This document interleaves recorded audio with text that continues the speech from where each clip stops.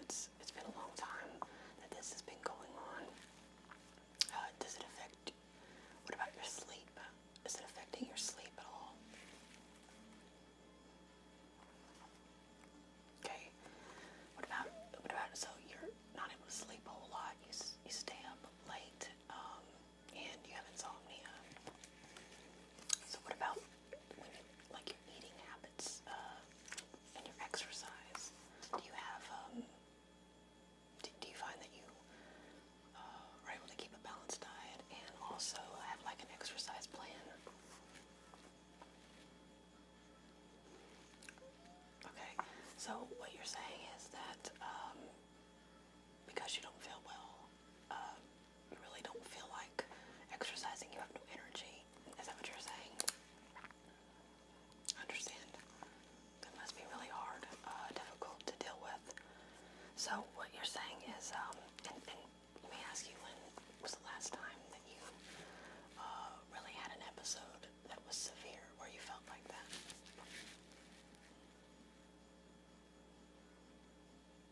Okay, so even today you're still struggling with this morning.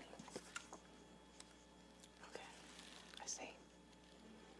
Now, did something happen, do you think, that brought this on?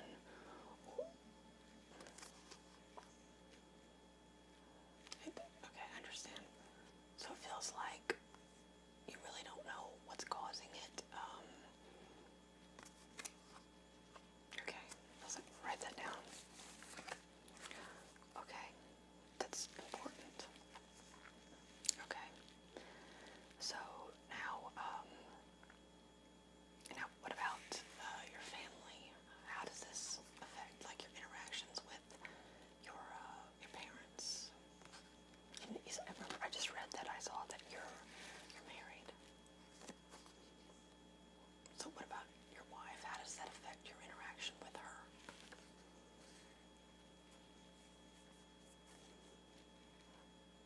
Okay, maybe at some point we can bring her in. That might help, but we don't need to worry about that right now.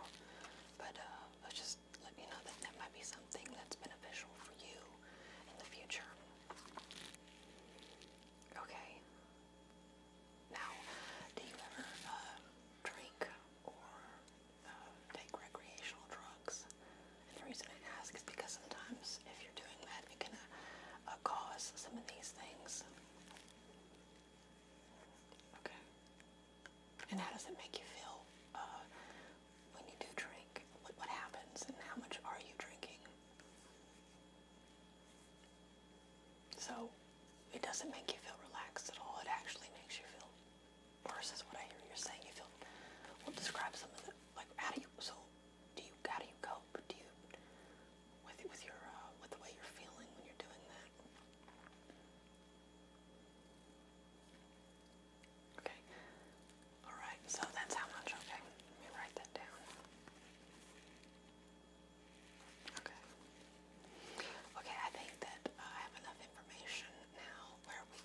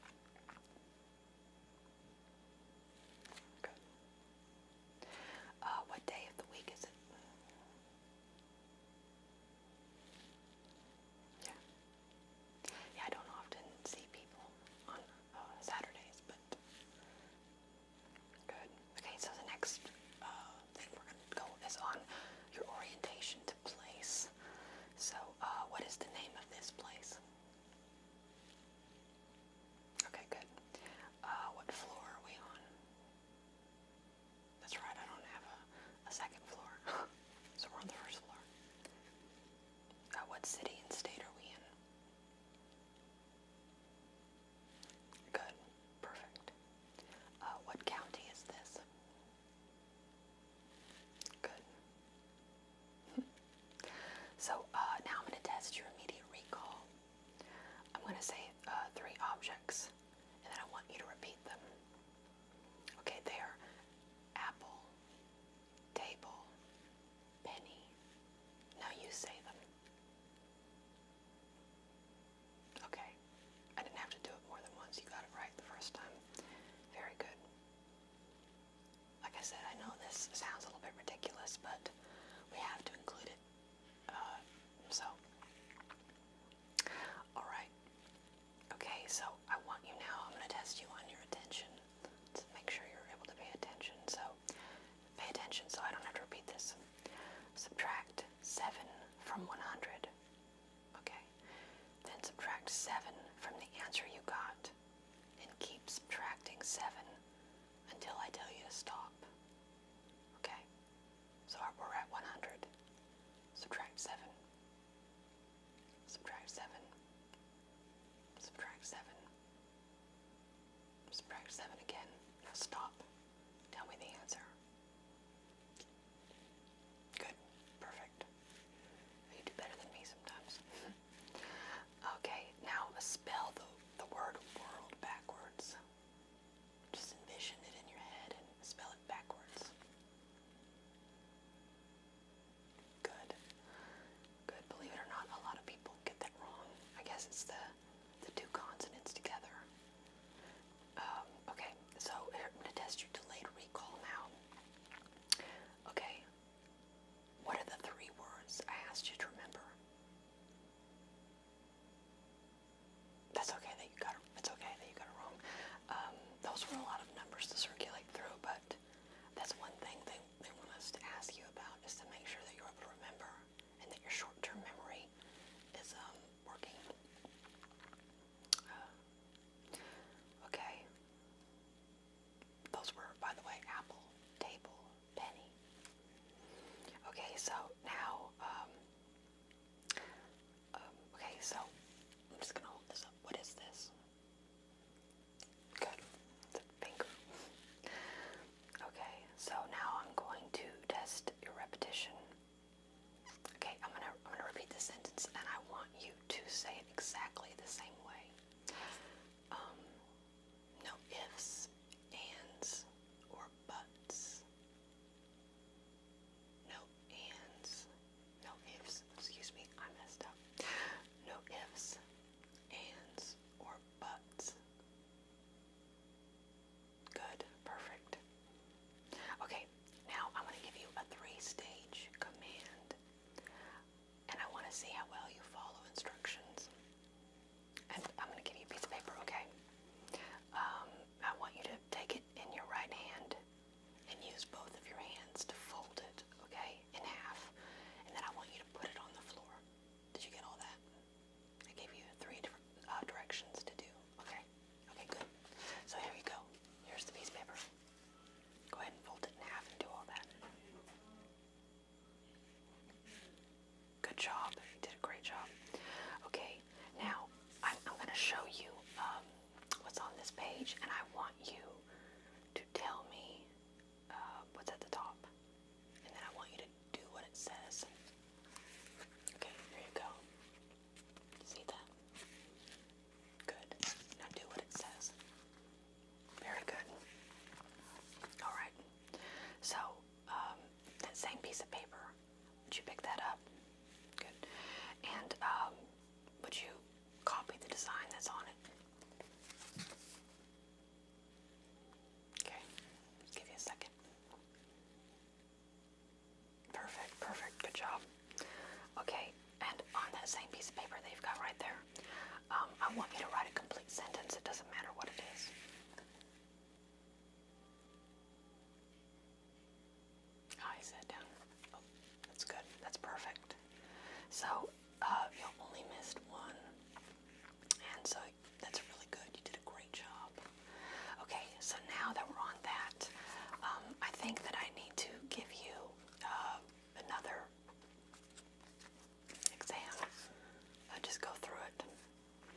So since you told me that you like to drink sometimes, I want to give you another test. Okay. So I'm going to go through some questions and you just answer. Okay. So, what are your drinking habits like, specifically in more detail? So how many times per week do you drink? Okay. Nightly. But so when you do drink, you said you drink nightly. How many drinks do you have? Like what time of the day do you start drinking? And then when do you stop? And how many drinks per day usually do you have? And I would also like to know, do you ever exceed 1 to 2 drinks per hour? And how often do you do that? Okay. So, specifically throughout your life, was there ever another time in your life where you drank way too much or had this sort of issue before? And how old were you when you had that issue? Okay. Now, is there anybody else in your family who is a drinker, like who drinks excessively? And that's important because sometimes a family history is common. Okay, your dad. Sorry to hear that. Okay, and what about, have you ever had anybody else in your life tell you that they thought that you were drinking too much? Okay, okay.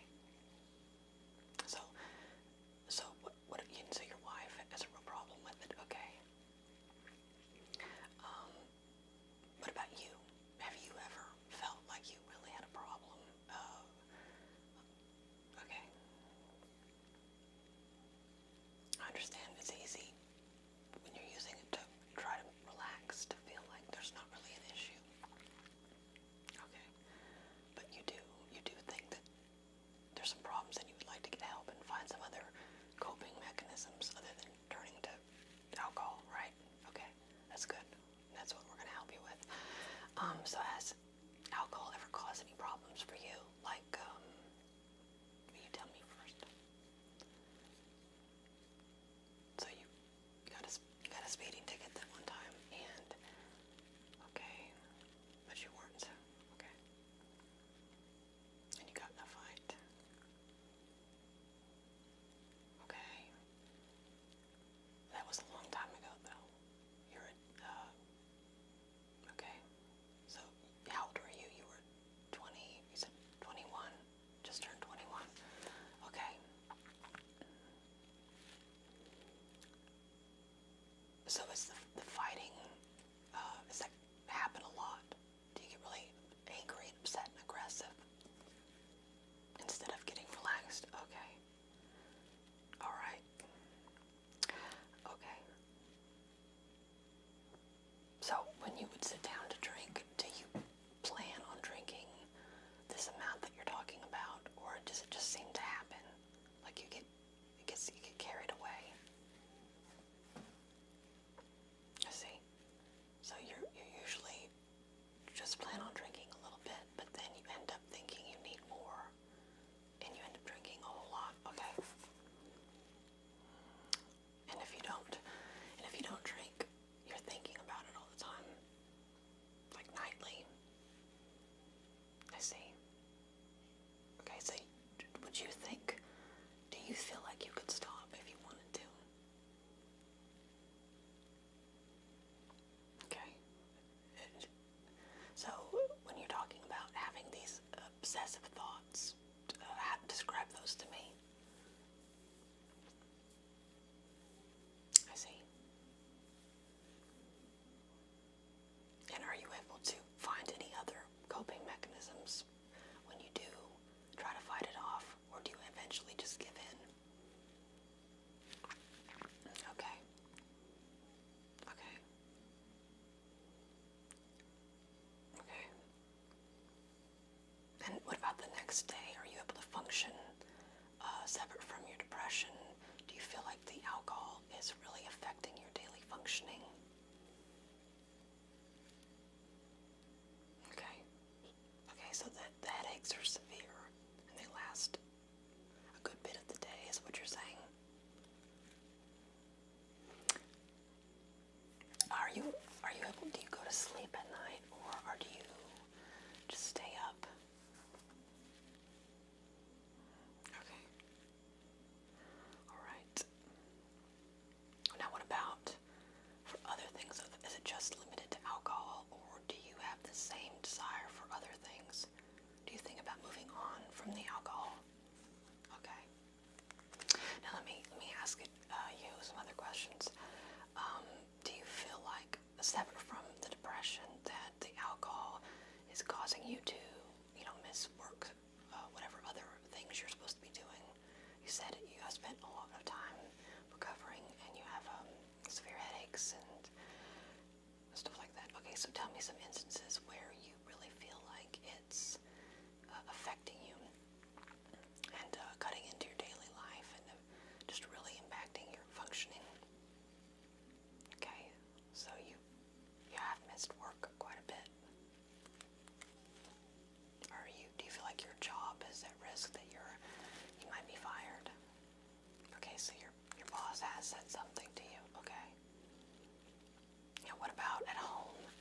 Are you able to fulfill your duties to your wife and help out and do things like that? Okay.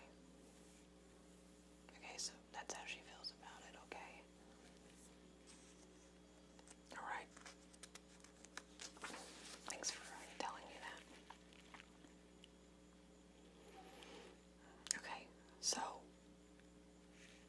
you and your wife are getting into these arguments and fighting, and the drinking you think is the problem, is the thing causing that, because it affects your moods and you get really upset. And okay, so describe to me though what you're thinking when you drink a little bit to relax, and then you find yourself getting agitated. Why do you keep drinking? Like, what is the thing that makes you keep going, that you keep wanting it? Do you really think you'll start feeling better? Okay, I see. So, okay, sounds like it's really affecting pretty much every area of your life, and we wanna help you out with that. Now, what about anymore? Are you driving when you're drinking? Well, that's good, at least that you're home. That's good. Okay, and we talked a little bit before about how it was causing aggression, and it was actually increasing your anxiety. Why do you think that is? So instead of relaxing you, it's just making you think way too much and perseverate on the past, is what you're saying, right? Now, are you ever blacking out, like losing time as a result of drinking? Okay. Now, are you also having to drink more and more to get the same effects? Or do you pretty much drink the same amount and feel the same? Now, okay, so when you first started off, how much were you able to drink? And when did that change to where you needed more? Okay, so you really think that your tolerance has increased quite a bit? Okay, now, the next part, do you ever experience, like, other than wanting to get it, more alcohol and feeling like you're craving it, do you ever experience, like, physical symptoms like withdrawal, anything like, let me list the following. You tell me when you've ever tried to stop drinking, those couple of times we talked about. Let me know if you've ever felt or experienced any of these symptoms. I'm going to read through a list. What about heart racing or sweating? Okay. What about, did your hands ever shake? Okay. Sleep. Are you finding that you have to have it in order to go to sleep at night? Okay. Okay, what about